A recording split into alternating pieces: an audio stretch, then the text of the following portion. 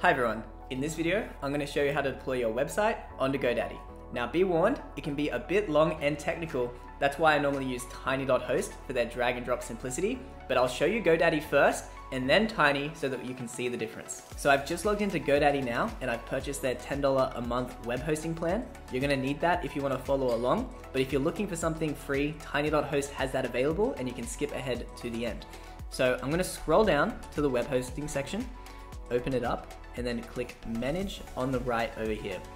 What this is going to bring up eventually is basically our first URL. So you can see it's this temporary URL. We could import one of our GoDaddy domains, but I'm just going to leave it as is for now. I'm going to go over to the right to cPanel admin and then click that. This will open up this admin dashboard. So there's a web applications section if you have something complicated like a WordPress website that you want to host, but I just have a simple HTML and JavaScript website. So I'm going to scroll down and click this file manager here. Now, what we need to do is click the www, and then you want to start importing your files into this section.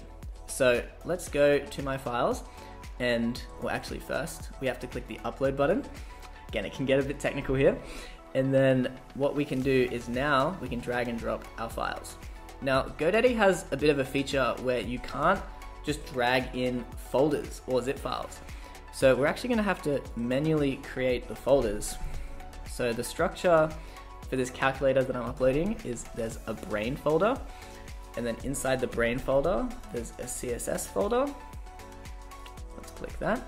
A JavaScript folder, JS, and an images folder, image.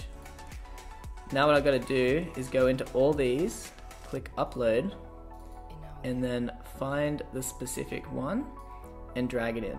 So again, it's a bit technical. You'll see how much quicker Tiiny.host is at the end, but let's just get all this done. So now I've got to do the JavaScript one. Let's drag that in.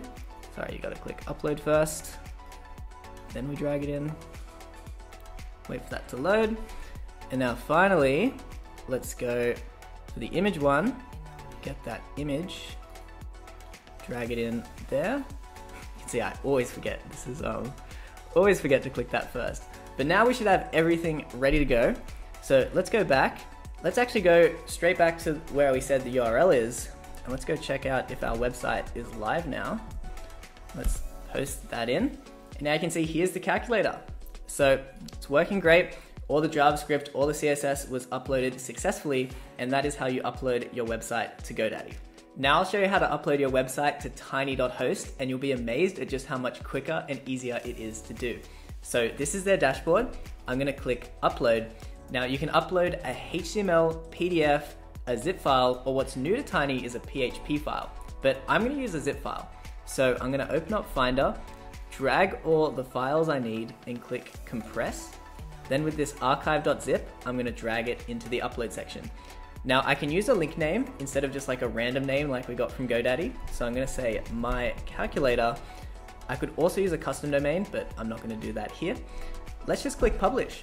And you're going to see this is super quick, only takes like a second. Here we go. I can click the calculator link and there it is. It's that quick, it's that simple with Tiiny. That's how you upload your website to their platform. If you enjoyed this video and want to see more tips from us, please remember to like and subscribe. With that all said, thanks for watching and I'll see you next time.